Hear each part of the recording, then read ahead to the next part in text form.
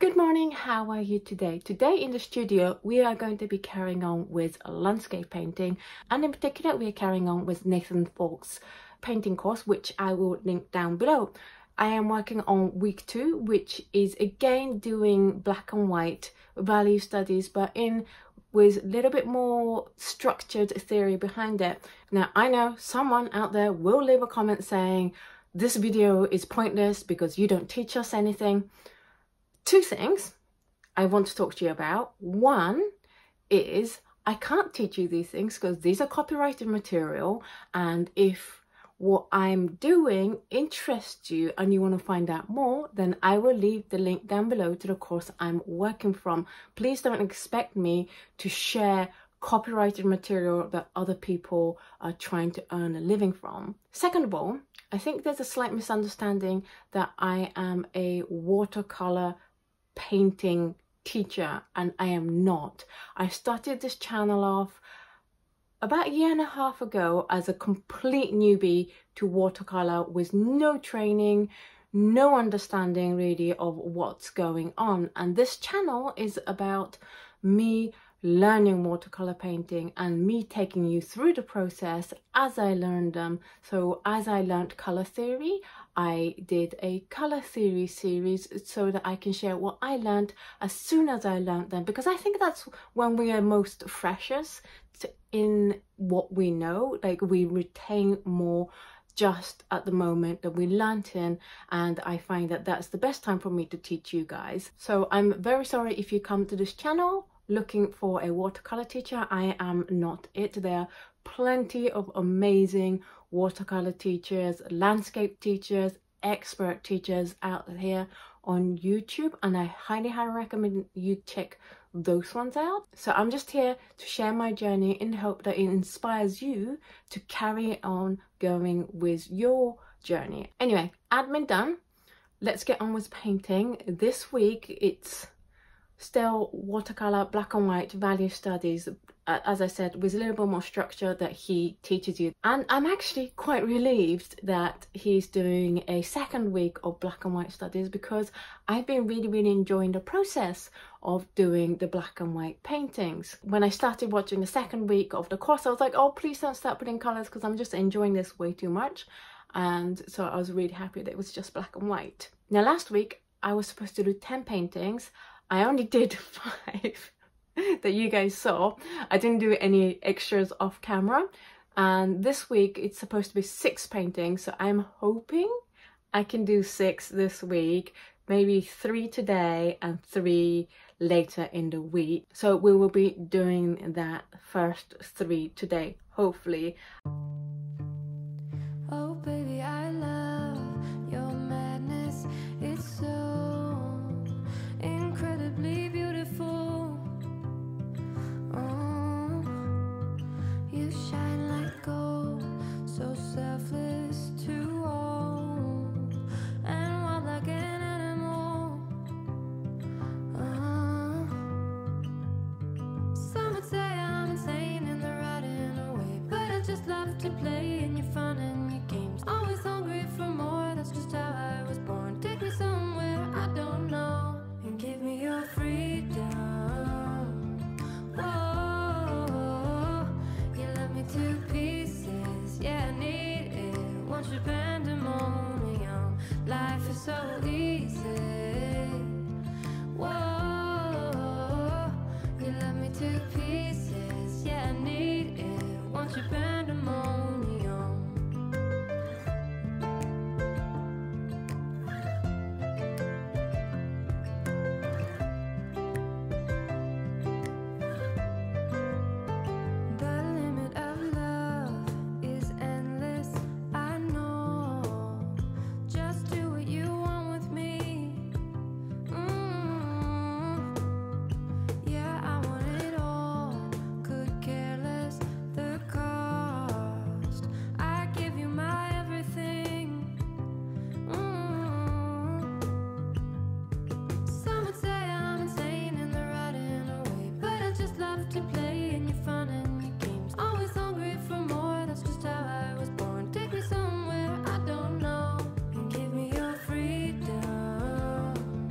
Whoa,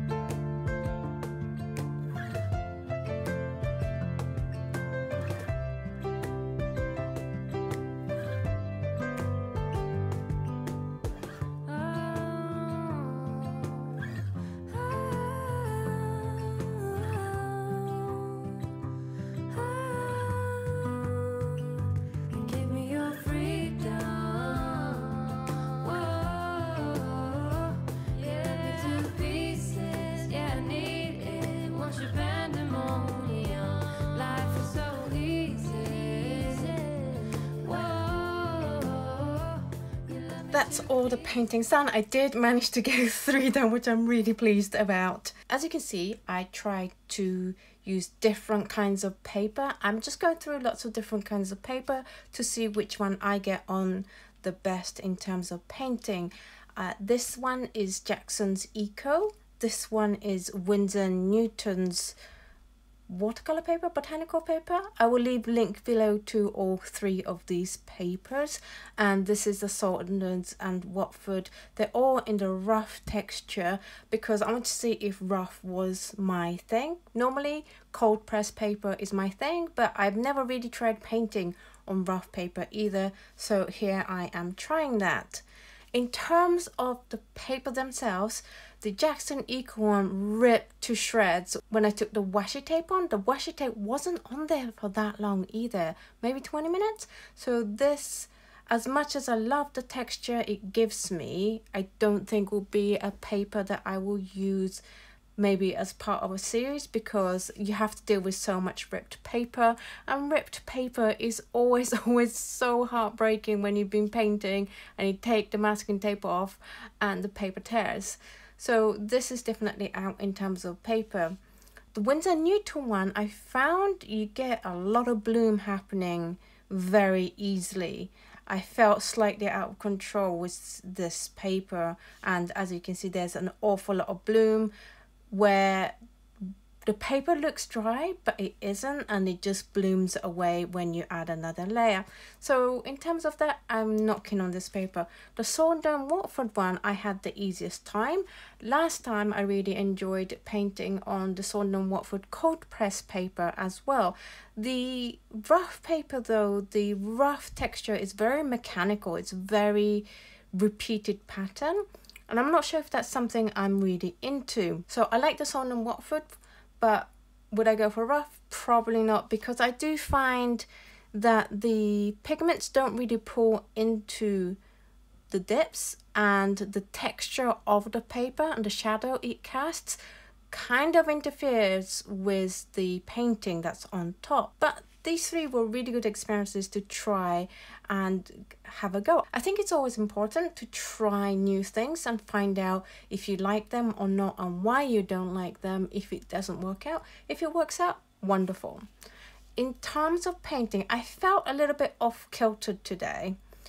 I don't feel like I got the results I wanted in any of these paintings, but I particularly struggled with this one in terms of painting it because I mixed up the values way too much. There wasn't a clear distinction of different local values, so I definitely learned from that to not do that again. With this one, the painting was more enjoyable, but I'm not liking the results because of that blooming and the way too out of controlness that I had with this paper. The other thing I didn't like was that I painted this a solid black because it was in the painting, but I think it would have been better if I left some texture in there. I was really happy with the way the clouds turned out though, so that's one good thing. And then this one was the one that I was most happy with. This scene was actually all rocks everywhere on this lower half, but I just simplified it to just few rocks. And when I started putting these 3, I was like, okay, I'm not going to go any further on this one because then it just takes away from the simplicity of the painting. So out of these 3, I'm definitely happiest with this, but overall not really the happiest bunny I can be with the quality of the painting I did today. Hopefully later in the week I'll have a better session. Anyway, I hope you enjoyed watching me paint these 3 paintings and learning from different kinds of paper. Do let me know which one was your favourite and whether you've tried doing monochromatic studies using black paint before. Whether you'd like to give it a go if you haven't done one before. Thank you so much for watching this video, and I will see you in the next video. Bye!